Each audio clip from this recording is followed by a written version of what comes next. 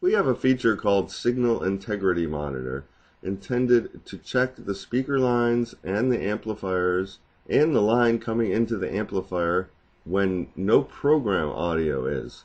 To do this, we use sub and supersonic tones.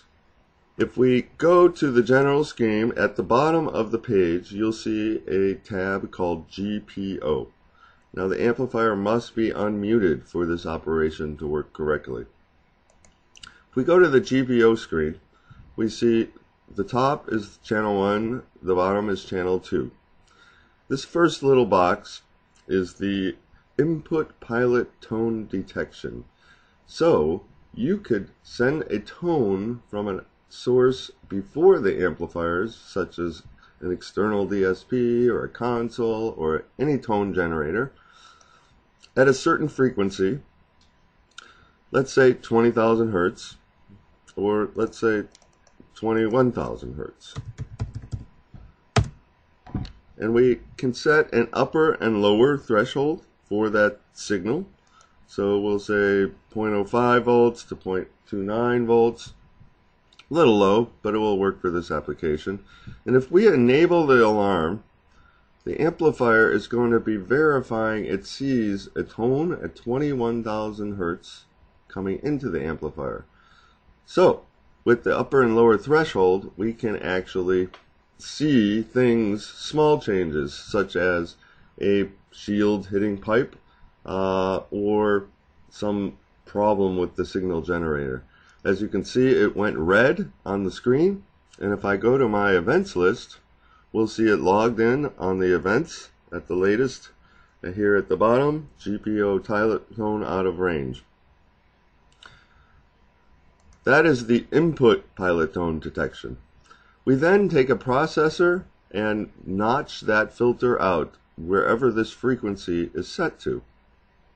I will undo it. We can then put a pilot tone out of the amplifier at a different frequency. This is a subwoofer, so for this test I am going to use 20,000 hertz at an output of 5 volts. If I enable the internal generator to send out this tone, I then can check it on the output pilot tone detection. This next box, I can enable the alarm. This is checking the output section of the amplifier at 20,000 hertz with a threshold of 4 to 5 volts. So this is inaudible. We cannot hear this 20,000 hertz. If we look in the box, we can see it's got a detected amplitude of 4.4 volts. So we should be good there. The next box is my output load monitor. My output load monitor checks the speaker that is connected at 20,000 hertz. If we look in the box, we can see it's detecting an impedance of 27.27 ohms on the subwoofer at a frequency of 20,000 hertz. So I could set my upper and lower threshold, let's say 25 to 30 ohms, do a load alarm, and then I can disconnect the speaker, and everything's fine now. So I'll go ahead and disconnect that speaker.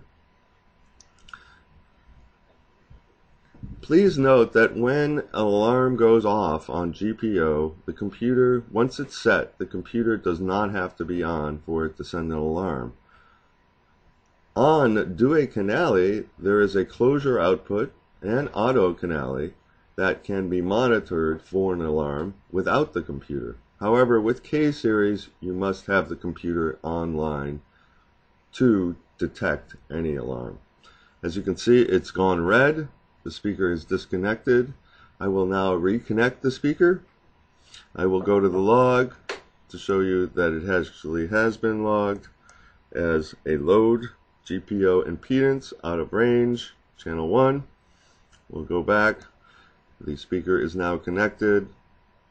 We'll give it a few seconds to acknowledge that it is in fact in the range.